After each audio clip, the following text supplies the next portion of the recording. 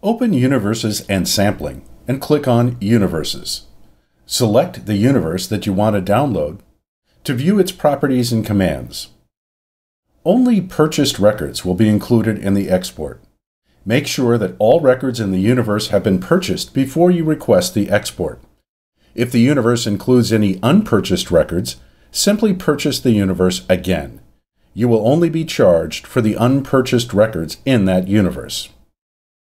Click on the Downloads Exports icon to access the 5 different export commands: Simple CSV, Expanded CSV, Phone Lists, 2 types of walking lists, and mailing labels. For this example, we'll click on Generate Simple Export to request the creation of a CSV file. The file is created in the background, and you can continue to use voter mapping or even log out while the file is being generated.